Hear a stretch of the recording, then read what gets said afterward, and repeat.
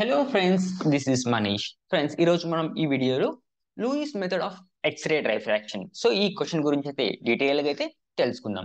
So ఇక్కడ మనకు first diagram observe చేసినట్లయితే ఈజీగా మనకైతే అర్థమైపోతుంది. సో ఈ డయాగ్రామ్ అర్థమైతే చాలు, సో మనం ఈజీగా అయితే రాసేయచ్చు. సో చాలా మంది ఏమంటున్నారంటే కొంచెం మ్యాటర్ అనేది ఎక్కువగా ఉంది అంటున్నారు.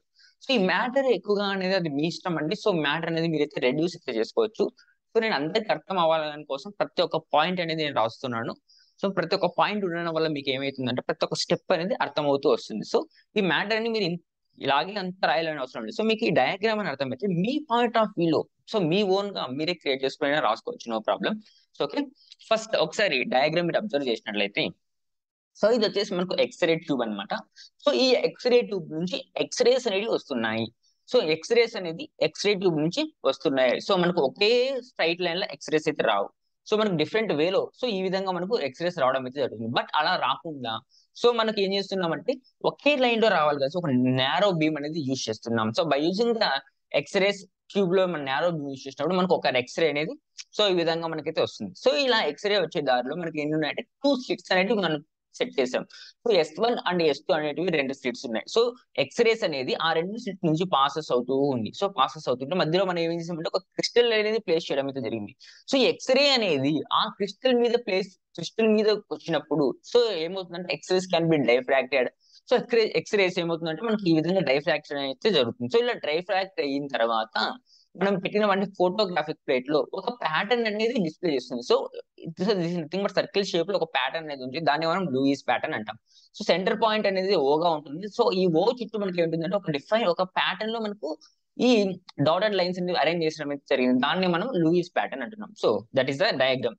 సో ఎక్స్రే ట్యూబ్ నుంచి ఎక్స్రేస్ అనేది వస్తున్నాయి. ఆ ఎక్స్రేస్ ఎక్కడ పాస్ అవుతున్నాయి అంటే S1 అండ్ S2 రెండు స్లిట్స్ లో నుంచి ఎక్స్రేస్ అనేవి పాసెస్ అవుతున్నాయి.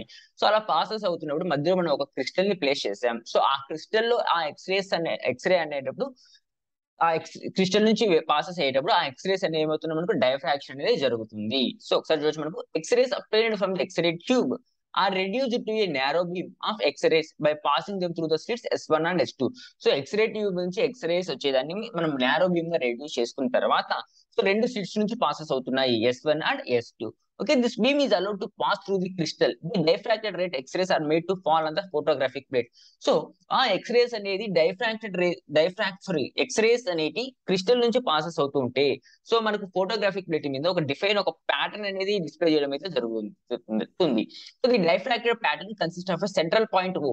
సో మనకు డైఫ్రాక్షన్ ప్యాటర్న్ లో సెంట్రల్ స్పాట్ ఏముంది మనకు ఓగా అయితే ఉంది. And series of spots are arranged in define pattern about O. So ఆ O చుట్టూ ఒక డిఫైన్ ప్యాటర్న్ లో సిరీస్ అనేవి ఎలా ఉన్నాయి అరేంజ్ చేయడం అయితే జరిగింది. So each spot in the Louis pattern corresponds to an interface maximum for a set of crystal planes satisfying the Bragg equations. So brag equation అంటే ఇది సపరేట్ గా మనకు ఒక క్వశ్చన్ అయితే ఉంది. సో అదంతా కూడా మనం చెప్పుకుంటే వీడియో అనేది చాలా లెంత్ అయిపోతుంది. So first brag equation is nothing but 2D sin theta is equals to n lambda. So ఎప్పుడైనా సరే మనకు బ్రాగ్ ఈక్వేషన్ అని వచ్చింది అనుకోండి, ఎక్కువగా యూజ్ చేసేది వచ్చేసి 2D sin theta is equals to n lambda. So for particular wave అనేది selected from the incident beam. So brag equation ని మనకి ఈ లూయిస్ ప్యాటర్న్ ఏం చేస్తుందంటే సాటిస్ఫై అనేది చేస్తుంది అనమాట. సో ఎక్స్రే ట్యూబ్ నుంచి వస్తున్నటువంటి ఎక్స్రేస్ ని reduce to the narrow beam and passing to slits S1 and S2. So S1 and S2 slit నుంచి ఎక్స్రే అనేది పాసెస్ అవుతున్నప్పుడు మనం ఒక క్రిస్టల్ ని ప్లేస్ చేస్తాం. సో ఆ ఎక్స్రే అనేది క్రిస్టల్ నుంచి పాసెస్ అవుతుంటే it can be diffracted. So ఇదేమవుతుంది మనకు డైఫ్రాక్షన్ అనేది జరుగుతుంది. సో అలా డైఫ్రాక్షన్ అనేది జరిగి మనం పెట్టినటువంటి ఫోటోగ్రాఫిక్ ప్లేట్ల మీద ఒక డిఫైన్ ప్యాటర్న్ అనేది వస్తుంది. ఆ ప్యాటర్న్ ని మనం ఏమంటున్నాం అంటే లూయిస్ ప్యాటర్న్ అంటున్నాం. The atomic arrangement in the crystal can be known from the study of the position and intensities of the Louis pattern. So theory. So let A be the lattice constant. So ఏ అనే ఒక point మనం lattice constant గా తీసుకుంటున్నాం. And lambda be the wave length of the X-rays ఇన్సిడెంటెడ్ on the space lattice. So ఆ ఒక space lattice లో okay lambda అనేది wave length. So X-rays అనేది ఒక స్పేస్ లాటిస్ లో ఇన్సిడెంట్ అయితే అయింది. ఆ ఇన్సిడెంట్ కు ఉన్నటువంటి వేవ్ లెంత్ ఇక్కడ లాంబ్డాగా కన్సిడర్ చేసుకుంటున్నాం. So the electrons in the atom at the lattice scatter all X-rays at high directionality. So directionality అనేది ఎక్కువగా ఉంటుంది. సో మనం ఇక్కడ 2 ఎక్స్రేస్ కానీ తీసుకున్నట్లయితే సో ఆ 2 ఎక్స్రేస్ ఈ విధంగా అయితే పడడం అయితే జరుగుతుంది. సో ఇక్కడ మనకు ఏ and B are points 2 points గా తీసుకుంటున్నాం. సో ఇక్కడ ప్రతి ఒక్క పాయింట్ అనేది లాటిస్ అనమాట. Lattice point is nothing but so ఈ పాయింట్ నుంచి ఈ పాయింట్ కి ఎంత డిస్టెన్స్ ఉందో సో ఇదే పాయింట్ నుంచి ఈ పాయింట్ కూడా అంతే డిస్టెన్స్ అయితే ఉంటుంది. సో ఇది లాటిస్ పాయింట్, ఇది లాటిస్ పాయింట్ కదా. సో ఈ రెండు పాయింట్ డిస్టెన్స్ వచ్చేసి ఏ గా తీసుకుంటున్నాం. ఓకే, ఇది ఏ అండ్ బి అనేది 2 పాయింట్స్ గా కన్సిడర్ అయినాం. సో ఈ బి నుంచి ఎన్ అనే ఒక పాయింట్ తీసుకుంటాం. సో ఇక్కడ నుంచి ఒక ఎం అనే ఒక పాయింట్ అనేది తీసుకుంటున్నాం. So this is the theta not and this is the theta. Okay, let theta naught be the glancing angle and theta be the complementary angle of the diffraction as shown in the figure. So theta అనేది మనకు complementary angle and theta naught is the glancing angle అన్నమాట. So glancing angle is the theta naught. ఈ విధంగా మనం theta and theta naught తీసుకున్నాం. The path difference between the two diffracted rays is given by. So మనకు path difference, so ఈ రెండు diffraction rays కావాల్సినటువంటి path difference కి ఎలా ఇచ్చారంటే మనకు path difference an minus bm. So an, so this is the an minus BM ని మనం an లో నుంచి బిఎం ని సబ్ట్రాక్షన్ చేస్తే మనకు కావాల్సినటువంటి పాత్ డిఫరెన్స్ అనేది వచ్చేస్తుంది. ఓకే,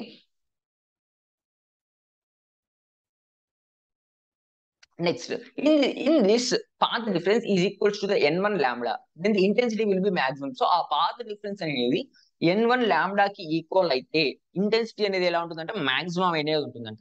సో మనం ఎలా రాసుకోవచ్చు, మనం an minus BM is equals to n1 lambda గా రాసుకుంటున్నాం. సో మనకు an and B N values find out చేయాలి. So from the triangle ABN, so triangle ABN, so this is the ABN.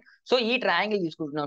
So from the triangle ABN, so ఈ triangle నుంచి so theta ఉంది కదా, so theta cos theta అని తీసుకుంటున్నాం. So cos theta is equals to ఏంటి, adjacent side by hypotenuse. What is adjacent side, so theta పక్కన ఉండేది adjacent side, this is the adjacent side. So థీటాకి opposite ఉన్నది opposite side, this is the hypotenuse. So adjacent side by hypotenuse, adjacent side ఏముంది మనకి ఇక్కడ AN ఉంది, hypotenuse వచ్చేసి AB ఉంది. So మనకి ఏమవుతుంది, cos theta is equals to AN by AB. So AB value మనకు తెలుసు, ఎందుకంటే ఏబి అనేటివి రెండు కూడా మనకు లాటిస్ పాయింట్స్ కాబట్టి. సో ఈ లాటిస్ పాయింట్స్ ఒక డిస్టెన్స్ ఎంత ఉంది మనకి ఇక్కడ ఏ ఉంది. So that is nothing but AB value ఎంత ఏ. Okay, cos theta is equals to AN by A. So ఈ ఏ అనేది ఇక్కడ మల్టిప్లై చేస్తే ఇక్కడ డివైడ్ బై లో తీసుకొని వస్తే మనకి ఏమైపోతుంది, మల్టిప్లై లెక్క అయిపోతుంది. That is nothing but AN is equals to A cos theta.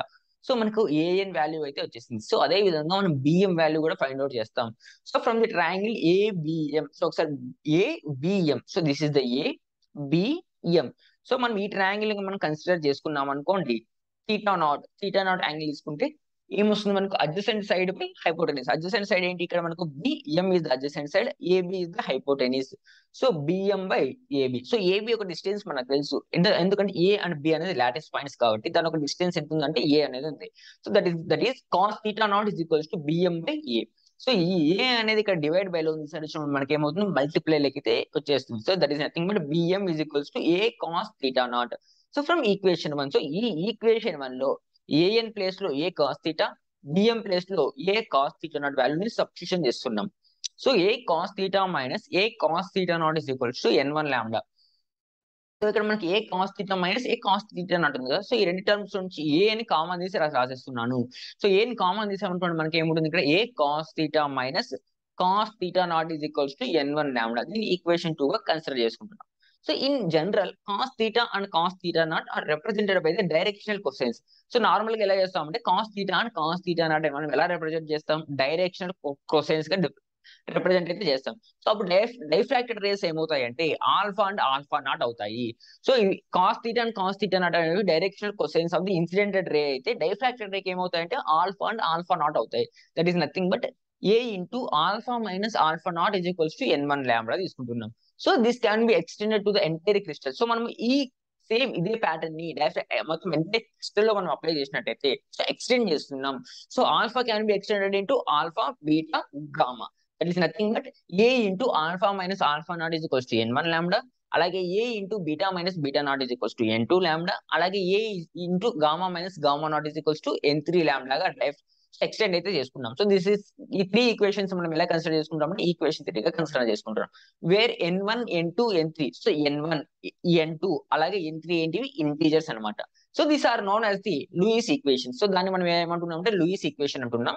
Hence every diffracted race is characterised by the 3 integers. So ప్రతి ఒక్క డైఫ్రాక్టెడ్ రే అనేది ఎలా క్యారెక్టరైజ్ అయింది, సో 3 ఇంటీజర్ గా క్యారెక్టరైజ్ చేయడం అయితే జరిగింది అనమాట. So n1 n2 n3 are called order numbers. So order of the numbers. So n1 and n2 ఇది మనం order of the numbers consider చేసుకుంటున్నాం. So this is the nothing but Louis diffraction of x ray. So మనకు ఇది very very important for 10 marks. First మనకు ఈ diagram అనేది అర్థమైతే ఈజీగా ఈ మ్యాటర్ అంతా రాసేయచ్చు. సో అప్ టు ఇటు వరకు ఈజీగా మనం అయితే రాసేయచ్చు. నెక్స్ట్ ఈ పార్ట్ వచ్చేసి సో ఈ డయాగ్రామ్ మీద బేస్ అయి ఉంటుంది. సో ఈ డయాగ్రామ్ బేస్ చేసుకొని ఈ మ్యాటర్ అనేది ఈజీగా అయితే మనం అయితే రాసేయచ్చు. నెక్స్ట్ ఈ డెరివేషన్ పార్ట్ ఏం లేదు, జస్ట్ సింపుల్ డెరివేషన్. సో పెద్ద పెద్ద ఈక్వేషన్స్ ఏం లేదు, జస్ట్ మన ట్రిగ్నోమెట్రీ బేసిక్ ఉంటే సరిపోతుంది. సో కాస్ థీటా అంటే ఏంటి, కాస్ థీటా అంటే ఏం తీసుకుంటున్నాం, సో ఈ వాల్యూస్ మనం ఈజీగా ఫైండ్ అవుట్ చేస్తే ఈ వాల్యూస్ ఇక్కడ సబ్స్టిట్యూషన్ చేస్తాం. సో ఇక్కడ సబ్స్టిట్యూషన్ చేసి ఏ కామన్ తీసి cos theta minus cos theta అన్నట్టుగా రాసుకుంటున్నాం. సో దీన్ని మనం ఇన్సిడెంటల్ రేట్ గా డైరెక్షన్ సెన్స్ గా తీసుకున్నాం. సో అదే డైఫ్రాక్టెడ్ రేస్ లో ఏమవుతుంది, మనకు ఆల్ఫా నాట్ అయితే అవుతుంది. సో మనం in the place of theta cos theta and cos theta not place లో ఆల్ఫా నాట్ అనేది పెడతాం. దాన్ని మనం ఏం చేస్తున్నాం అంటే ఎక్స్టెండ్ చేస్తున్నాం. సో ఎక్స్టెండ్ చేసినట్టు మనకు కావాల్సినటువంటి ఈక్వేషన్స్ అనేది వచ్చేస్తాయి. సో ఏం లేదు, ఫస్ట్ ఒక ఎక్స్రే ట్యూబ్ అనేది తీసుకుంటాం. సో ఆ ఎక్స్రే ట్యూబ్ నుంచి ఎక్స్రే ట్యూబ్ అంటే ఏంటి, ఎక్స్రేస్ వచ్చేది ఎక్స్రే ట్యూబ్ నుంచి ఎక్స్రేస్ అనేది వస్తాయి. సో ఎక్స్రే ట్యూబ్ నుంచి మనకు ఎక్స్రేస్ అనేది ఇలాగనే రావు. సో డిఫరెంట్ వేలో అయితే వస్తాయి. ఇలా రావచ్చు, ఇలా రాకుండా మనం ఏం చేస్తున్నాం అంటే ఒక నారో బీమ్ ని సెట్ చేస్తున్నాం. So narrow beam, so laser already మనకు వేవ్ అండ్ ఆప్టిక్స్ లేజర్స్ గురించి చదివింటాం. So laser is a narrow beam. So laser light అనేది ఎప్పుడు కూడా మనకి ఎలా వస్తుంది, ఒక స్ట్రైట్ వేలో వస్తుంది. Because of laser is a narrow beam. High directionality అంటే హై కొహిరెన్స్ లేజర్ ఉన్నటువంటి బెస్ట్ మెయిన్ ప్రాపర్టీ అది. సో లేజర్ అనేది high directionality high straight line తో వస్తుంది. సో అలాగే లేజర్ బీమ్ అయితే ఎలా యూజ్ చేస్తాం, సో అలాగే ఈ ఎక్స్రే ట్యూబ్ లో ఒక నారో బీమ్ ని ఫిక్స్ చేస్తాం. అలా ఫిక్స్ చేసినప్పుడు మనకు హై డైరెక్షనాలిటీతో సో ఈ వేదో ఎక్స్రేస్ అనేది పాసెస్ అవుతున్నాయి. సో ఇలా పాసెస్ అవుతున్న దాంట్లో మనం రెండు స్లిట్స్ అనేది ప్లేస్ చేస్తాం. S1 అండ్ S2 అనేటివి 2 స్లిట్స్ అనేది ప్లేస్ చేయడం అయితే జరిగింది. సో ఈ 2 స్లిట్స్ లో నుంచి ఎక్స్రేస్ అనేది ఏమవుతుంది, పాసెస్ అవుతూ ఉంది. సో ఇలా పాసెస్ అవుతున్న ప్లేస్ లో మధ్యలో మనం ఒక క్రిస్టల్ ని ప్లేస్ చేయడం అయితే జరిగింది. సో ఇలా క్రిస్టల్ ప్లేస్ చేసినప్పుడు ఆ ఎక్స్రే అనేది ఆ క్రిస్టల్ నుంచి పాసెస్ అవుతుంది. సో ఇలా పాసెస్ అవుతూ ఏమవుతుంది, క్రిస్టల్ లోకి ఎంటర్ అయిన తర్వాత మనకు బయటకు వచ్చేటప్పుడు ఎలా అవుతుంది అంటే డైఫ్రాక్షన్ అనేది ఈ విధంగా ఎక్స్రే అనేది వస్తుంది. సో మనం పంపించినప్పుడు ఎక్స్రే అనేది క్రిస్టల్ లేక్ వెళ్ళినప్పుడు ఏమవుతుంది, డైఫ్రాక్షన్ అనేది జరుగుతుంది.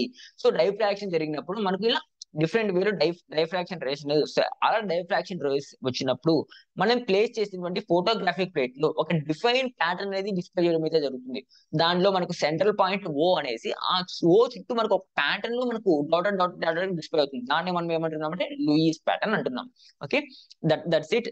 సో ఈ డయాగ్రామ్ మనకు అర్థమైతే ఈజీగా అయితే రాసేయచ్చు. Okay, that's all. ఈ వీడియో కానీ మీకు హెల్ప్ అయిందని నేను అనుకుంటున్నాను. ఇన్ కేస్ ఆఫ్ మీకు హెల్ప్ అయితే లైక్ చేయండి.